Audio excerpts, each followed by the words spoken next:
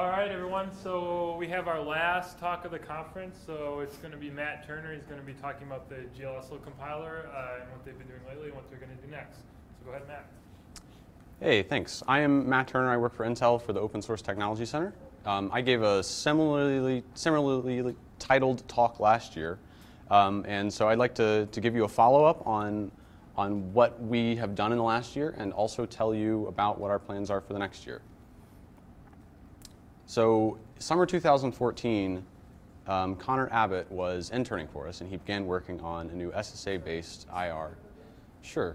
Connor Abbott was an intern for us in summer 2014. He began working on NIR, or the New Intermediate Representation, which is a SSA-based IR. After his internship ended, Jason Ekstrand took over it and began working on it, and began integrating the fragment shader backend. And so we've worked a lot on improving the code generated from that. More recently, Igalia, a contracting house, has helped us finish the VEC4 backend. And so now NIR is in use by default by 2 965 backends, and also the VC4 driver and, I believe, FreeDreno. So this has been pretty nice because we, at this time last year, had 4 backends, 4 ways that code gets into the 965 driver, and now we're down to 2. Both of them are NIR. And actually, NIR is really, really nice to work with. So we've kind of stopped working with the tree-based GLSL IR, as you can see by the number of optimizations that have gone into each. We've also made some pretty meaningful changes to the 965 backend as well. Probably the biggest is that we've enabled NIR by default, and it's kind of interesting because, you know, this cut 12% of instructions in ARB fragment programs, which is a little silly because they're supposed to be GPU assembly. I added a pass in preparation for NIR that would combine immediate value loads, and this allows us to think less about when we can emit multiply add instructions. We've got a limitation that they can't do immediates, so this basically allows us to do them always.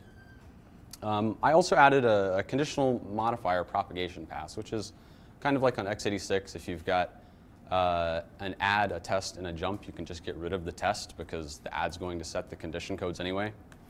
And we also improved the dead code elimination quite significantly. We added live tracking for the flag register, which actually uncovered quite a number of programs that looked complicated but turned out to just draw black.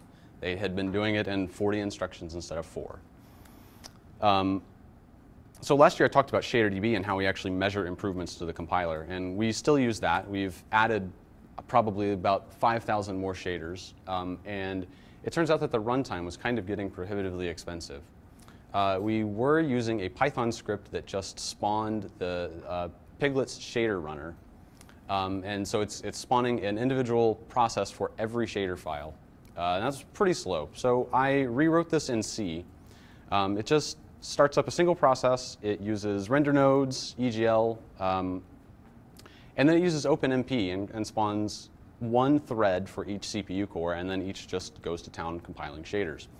And so the interesting thing about it is that it actually uses a GL feature, the KHR debug extension, to feed back compiler stats to the regular program. And it had pretty great results. It cut, you know, like a 5-minute runtime down to about 1.5 minutes. So you can turn around compiler optimizations quite a bit easier. So in the course of a year, and this is measuring from the actual day I gave my talk at XDC last year, we have cut another 9% of instructions.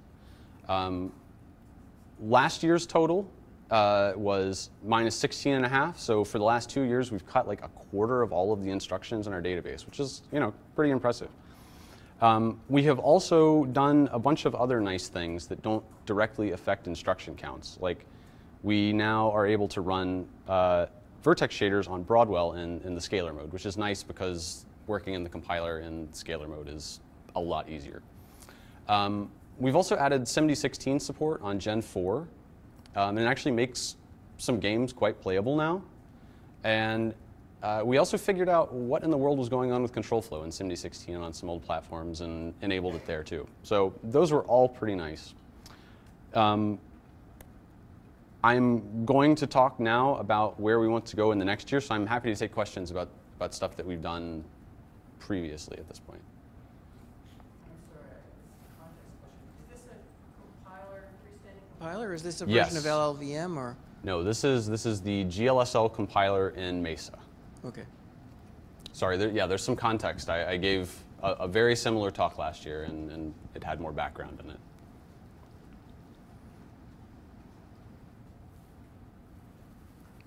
No more questions. Moving on. So when I gave the talk last year, this was the collection of IRs in Mesa. We had GLSL IR. We have Mesa IR, which is kind of prominent in that diagram, even though it's really only used by some old drivers. And then TGSI, which is used by the Gallium drivers. So at this point, today we've added NIR. There are a few more state transitions in that diagram, but it's much the same. So the thing is, and I can leave that up there in case that would be more useful.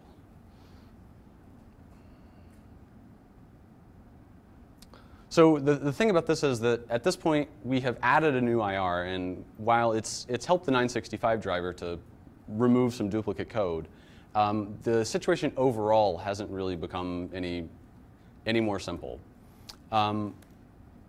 So there are some things that we'd like to do at this point now that we have NIR.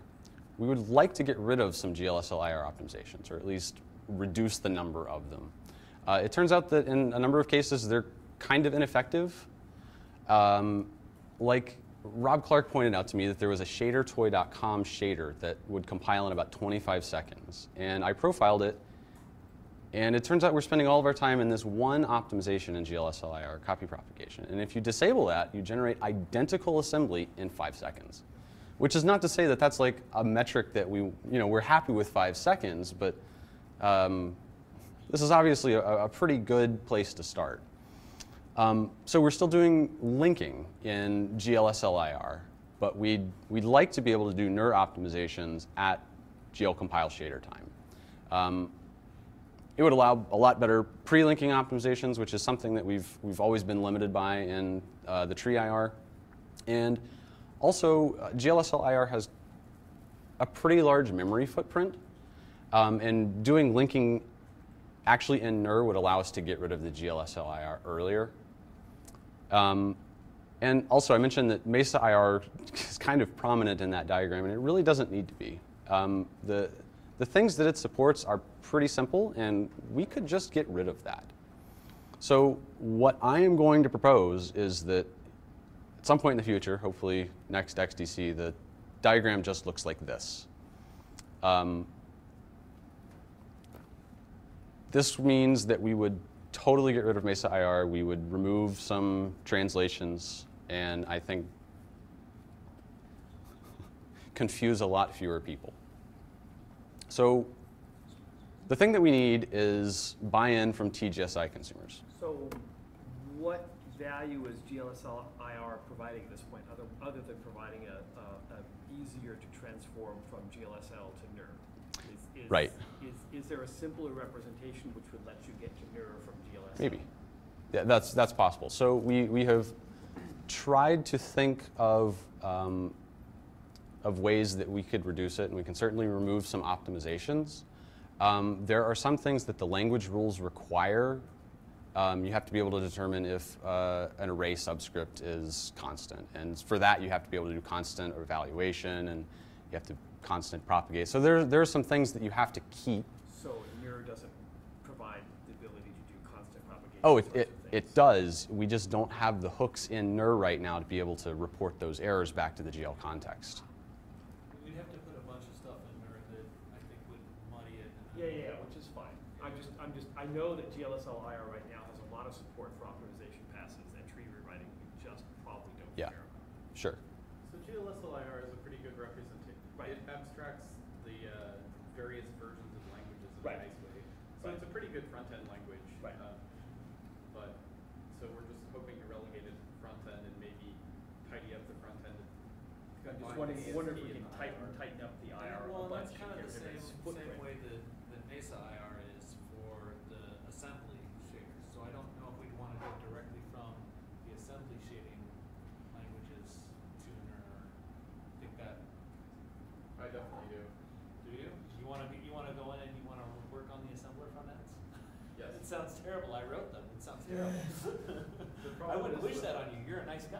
With our Mesa IR support, we have no competent indirect handling. We say everything is one giant array of 1 on, and so your uniform uploads could be better, because I think if we look at we lose the information from the ARC programs. If we can look at that, we can say, well, this is a giant blob, but all these other pieces are standalone, and we can optimize better. Is that going to matter very much going forward? There's a lot of programs still using our programs. Well, and a lot of them look. I mean, that's part of the reason why we get a lot of the crazy GLSL that we get from various DX9 programs, is because that's kind of the model. That's kind of that thing's machine model, and so they all. I don't know if even doing that would actually make it better, because most of those things have. I declared a giant array, so what you got sent was a giant array to begin with. But you're usually not indirectly addressing most of it. We have range analysis in there, so we could live with that. And anyway. So, yeah, I mean, I think it'll be an experiment, right? So the thing that we need is buy-in from TGSI consumers. So I think there are a number of ways that those drivers would benefit. I mean, obviously we would be sharing more code, but that really means that we're sharing more optimizations, we're sharing better optimizations, and we're also sharing some lowering passes that Rob and Eric have been working on. There's also some stuff in the 965 driver that we can port to NER that might be valuable, I don't know. We'd also get rid of a couple of translators that I have heard disparaging things about, so that might be quite nice. Well, no, that's the thing. We sort of have those other pieces. So the thing Matt didn't mention is that we have TGSI to NER and NER to TGSI. Yeah. So with adding a couple more features to one of the NER to TGSI, you should be able to take your current TGSI bay, round trip it through. And sorry. So you should be able to round trip through TGSI to NER and back, and then reuse your existing TGSI backend or your existing Gallium front-end helpers. So, also, one thing that would be interesting is, since NER is SSA, it might be easier to translate into LLVM more directly. I don't know if that's helpful. Yeah, it's a little hidden, but the edge between TGSI and NER is bidirectional, and it actually was on a previous diagram as well. I believe Eric told me that one edge of that is not in tree yet. It's out on a branch somewhere that he was using for testing. Anyway, so you would get better compile times. I mean, we've seen this from the shader toy test. Another thing that you'd probably get is Spear V support. We have plans to do that, so that if you're interested in doing something in tree, then it's going to generate NER.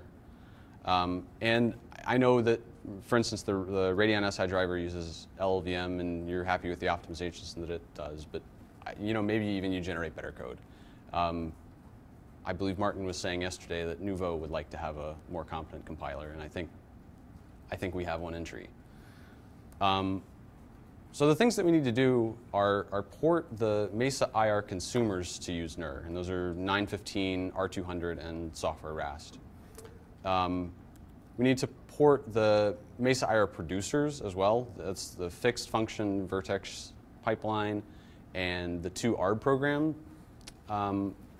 We need to also port the fixed function fragment pipeline to NER. It currently generates GLSL IR. There's probably some work that we need to do to fix up the NIR and TGSI translators. Kind of remains to be seen. I don't think it'll be clear until someone actually tries to do it. And then, of course, there's always going to be testing and benchmarking. So at this point, I would like to just start a discussion. Is this something that people are opposed to or interested in, or? Question. Go for it. So you mentioned software RAS as a Mesa IR user. Yes. Is anyone actually using that? Sadly, 915 or 200. No, I mean, but like, is anyone actually using the classic software rasterizer? The driver itself. Not the driver itself, but the prog execute is still used by software callbacks. Oh, okay. Part of it that matters. Okay. Sadly, deleting it wouldn't help. Unless we can delete our 219, which people are up with that, but I doubt it. Jamie is still using a 945.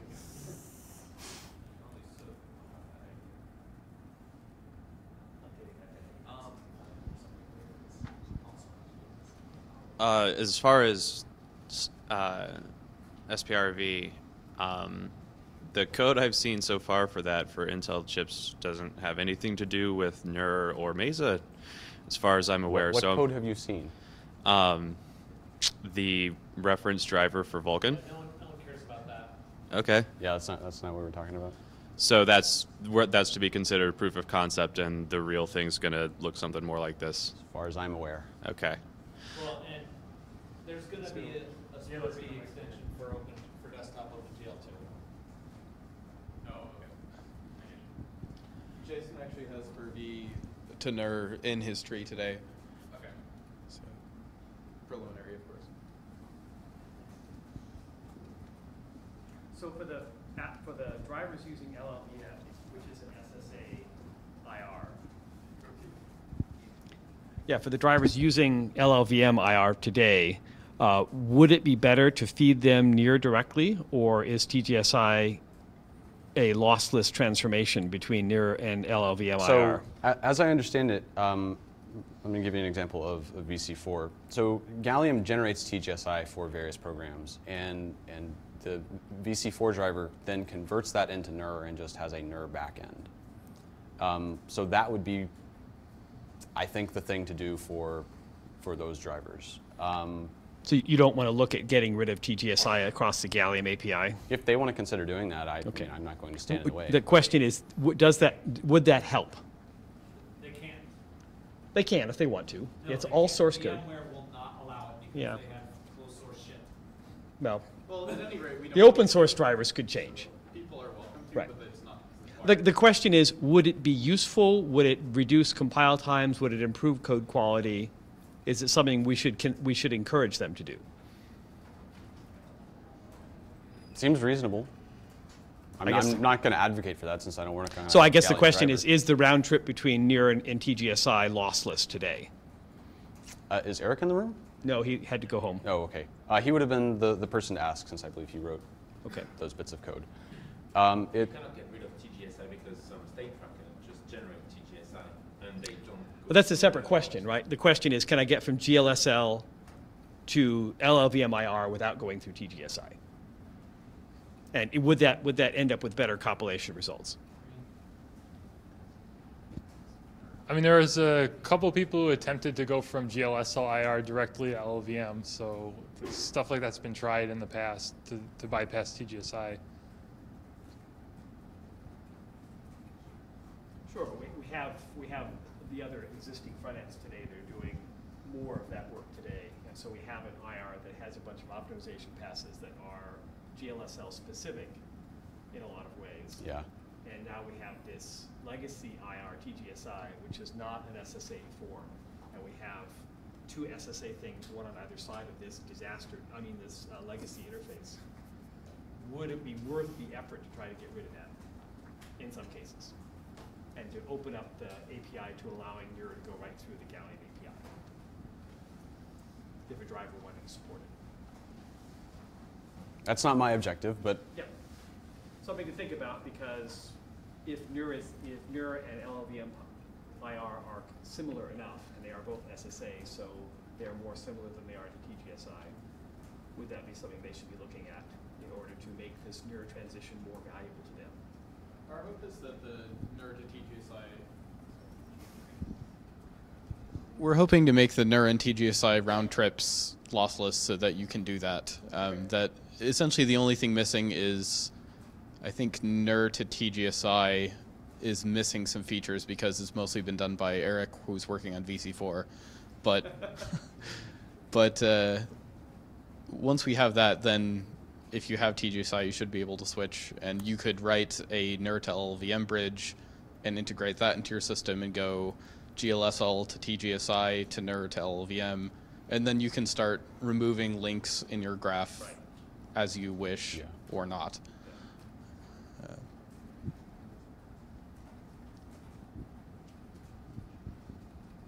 So for instance today, if I don't know if VC4 actually exposes ARB program extensions, but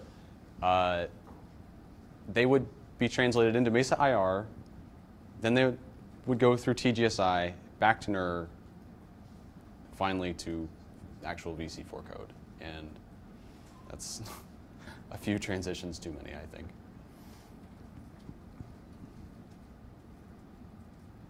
So I saw Mark nodding his head when I suggested removing some GLSL IR optimizations, but do we have opinions about Yeah, well, we don't really care about the optimizations, but we would like to really speed up the compile times.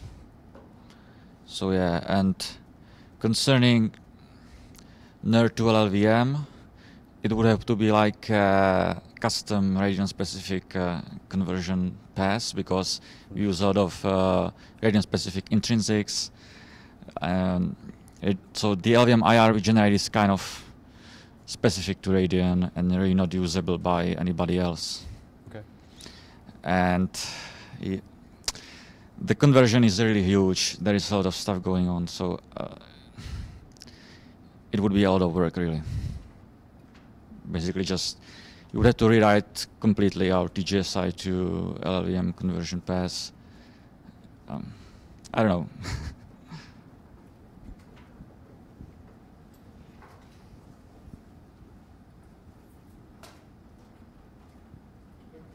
What's the edge from GLSL IR to TGSI? It's yeah. There's just a translator. Well, there are also optimizations. If you go from GLSL to TGSI, there are additional optimizations applied, like register allocation, which is useless for most drivers, copy propagation. Yeah. Yeah, I'd like to get rid of that. Everyone keeps trying to delete that code because no one likes it. So we'd like to delete it too. Okay, I haven't heard anyone's against this. Thank you.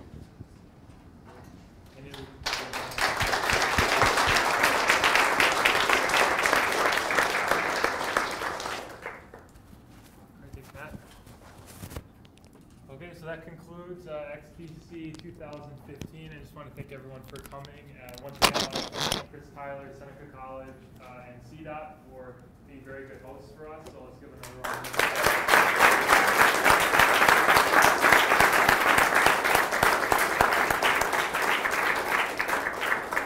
So I hope everyone, go ahead. Thank you for hosting us. No problem.